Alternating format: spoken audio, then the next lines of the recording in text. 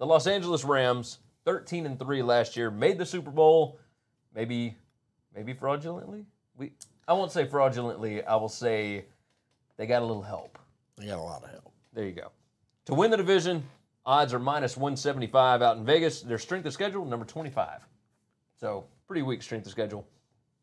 Turnover margin, they were number 4 last year, plus 11 in the league. Head coach is Sean McVay. Obviously, everybody and their mother loves this kid. Over-under is 10.5. The juice on the over is plus 120.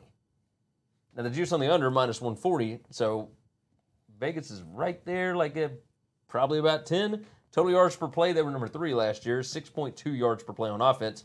McVay calls the plays on offense. They signed quarterback Blake Bortles as their backup. If he can turn something in, if he can turn Blake Bortles into anything, that is a miracle job. They drafted running back Darrell Henderson. Of course, we all know that Todd Gurley has had problems, arthritic knees, etc. Darrell Henderson is explosive as they come. He will be a big-time, I won't say upgrade. I have a lot of faith in this kid. If he has to take over the job because Todd Gurley can't physically do it, he's going to do just fine. I think he'll be fine. Defensive coordinator is Wade Phillips. Their total yards per play last year, I think this was more of, hey, we are just so much better than everybody, we don't really care. But they were number 25 in the NFL. Now, we know that the defense was better than that.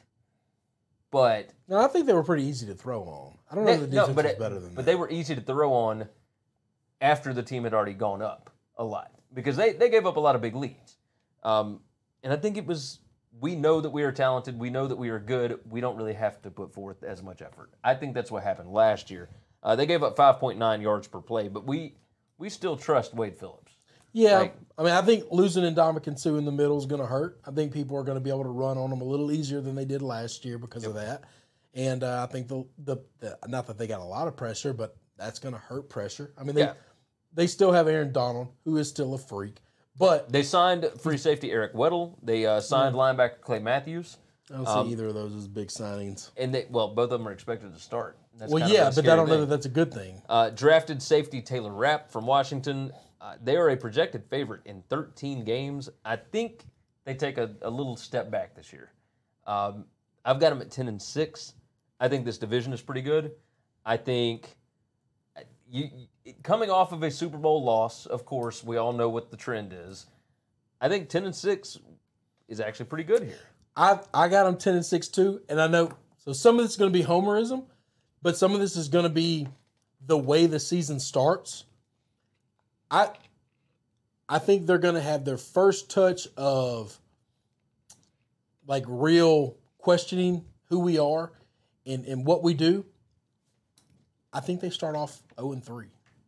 I think they have to start the season off going to Carolina. So that's a noon game for a West Coast team against a team that I think is really good this year. Cam's going to be healthy and ready for that team. They got New Orleans coming to them, and I will bet every nickel I have that New Orleans not just wins that game, but New Orleans goes to Los Angeles and whips their butt. That is going to be a team where if New Orleans loses, it's because their defense gets massive amounts of penalties because they're going to hurt folks. You think Bounty Gate was a thing? This is going to get ugly. Yeah. Trust me on that. And then they go to Sunday Night Football in Cleveland. Now, you can call me a homer all you want.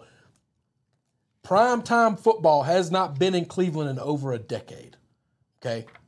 Monday night or Sunday Night Football, the primetime game of the week hasn't been in Cleveland in over 10 years. It's been 11, 12 years, something like that. I'm telling you, that place is going to be insane. You want to talk about home field advantage? That's going to be a game where things could unravel quick. Let's see. Saints, they are expected to be favored by 3 points in week 2.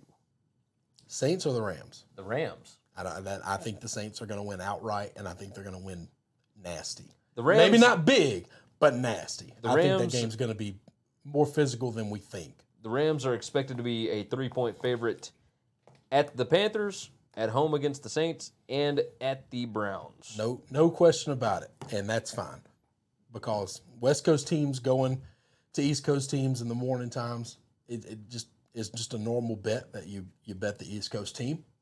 Yeah. And that normally works out okay. And I think Carolina's a lot better than most people. So. Yeah. I can. It's my opinion on two of these teams, and my thought on the Saints are they're gonna be mad. This gonna be ugly. Yeah. They don't have to wait very long to get revenge. Week 2. Week 2.